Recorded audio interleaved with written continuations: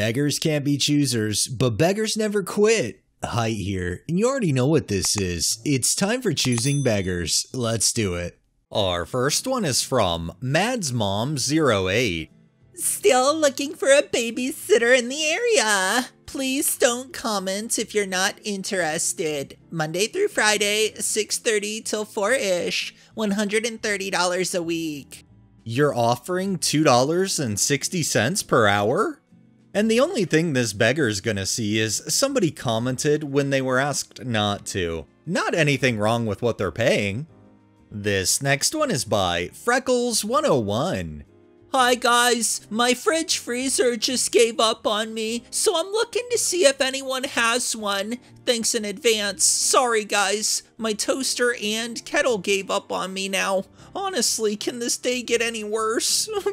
Beggar, see my post today, once approved. In case this fridge freezer is any use to you, sends pic, and another pic. This would be perfect if it had 3 freezer drawers.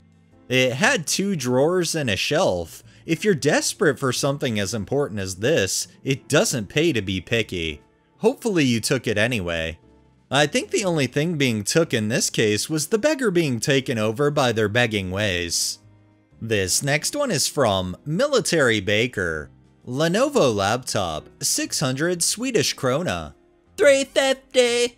600 and you can have it. It's good price, 400, please? Not for me. Give me free, please, please give me.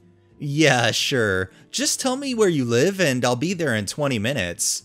Son's address. Should I also pay you for taking it from me? I feel like that last bit had the beggar getting it. Otherwise, they'd most likely reply with, yes, of course, pay me too. This next one is by Total Brodell. So, Joe made a comment about us being registered at places for our 10-year anniversary. We actually are not. However, we are accepting gift cards to places. Target, Menards, NFM, wall-to-wall wine, restaurants, etc. We're definitely not joking either. People accept gift cards for all sorts of shit. Why can't we for our 10-year? Remember, we are not traditional. I don't even understand what not being traditional has anything to do with basically begging for shit because you've been married X amount of years. This next one is from Cheryl Meredith. I do not want alcohol in my vanilla extract. I'm looking for the recipe without the alcohol. Why can't anybody help me? I asked for the recipe for non-alcoholic homemade vanilla, but no one has answered me yet. Sends link. It took me seconds to Google. The recipe that I had and lost was just water and vanilla beans, but I can't remember how much water and how many vanilla beans. All I remember was that you boiled the water and added the vanilla beans. I also don't remember how long to let it sit until it's ready to use. Again, 5 seconds and Google is your pal. Sends link. I said non-alcoholic vanilla with just water and vanilla beans. Yes, and the desserts with benefits page has just that. Water and beans with a small amount of salt. You're welcome. I still can't get anyone to tell me how to make it alcohol-free, sugar-free, or any sweetening-free and salt-free. I had a recipe, but now I can't find it. Beggar, I posted this before for you. You must use a bit of salt to help preserve the extract. But there is no alcohol or sweetener in this. Sends link.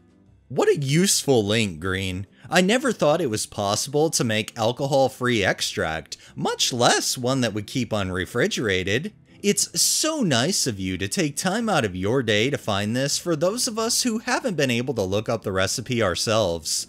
Just wanted to let you know that your effort is appreciated. Thank you. I don't understand how it's so difficult to search anything in Google. I feel like all you do is type alcohol-free, sugar-free, salt-free, vanilla extract recipe, and you'd most likely come up with something. But a lot of people, or rather a lot of these beggars, want everybody to do the work for them instead of them trying to use the brain that I'm starting to think they don't really have.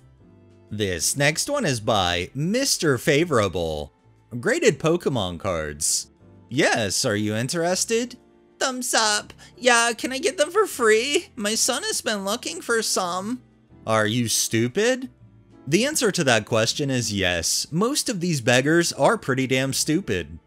This next one is from My Lovely Life. Attorney and school psychologists need help with occasional meal prep, house cleaning, making sure the kids don't burn the house down, helping to make sure homework is completed, and driving twins to school in Brooklyn 3 days a week. The children reside part-time in the home and are largely self-sufficient, other than the twins commuting to school. We are looking to exchange services for sharing home. Caregiver will be provided access to the entire home, but will have a private kitchenette, bath, and bed entrance. We will be asking for the caregiver to share in up to $600 to $900 in monthly household expenses, depending on the services the caregiver is willing and able to provide. No other compensation is offered. Bilingual, Spanish-English preferred. Why would somebody want to literally pay to come do work? Yeah, you're offering them a place to stay, but technically you should be sharing your home in exchange for the services and not asking them to kick anything up, especially since you want them to do all that extra stuff. I don't know, maybe I'm wrong, but I just think a lot of these are absolutely insane. And our final one is by Wet Alligator 89. I'm not sure why the ratings are so high on these guys. Yes, they scheduled me quickly after paying $25 fee to get them to my house, but they did the small amount of work I had to move.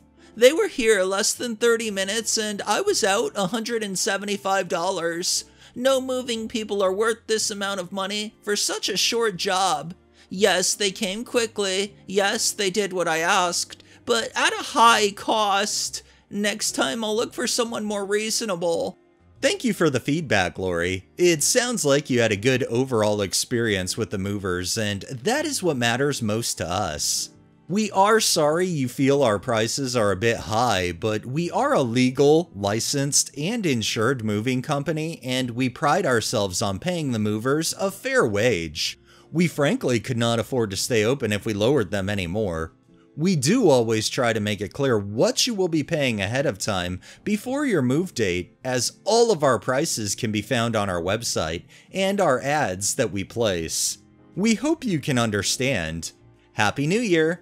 I'm glad they mentioned it because I was literally gonna list off, they have to be licensed, insured, there's a whole caveat of things that a moving company has to make sure they can have covered before they even touch somebody's stuff. Unfortunately, this beggar doesn't understand that. Alright, that's enough beggars for the day. Well, that wraps up this episode of Choosing Beggars. If you liked the video, please drop a like, share my content on all of your social media, subscribe if you haven't already, and make sure to hit that bell so you're notified every time I upload, and drop a comment down below. It really helps with the algorithm and helps new people find my channel. Thanks for watching. Thanks to my patrons. Have a great day and stay safe out there.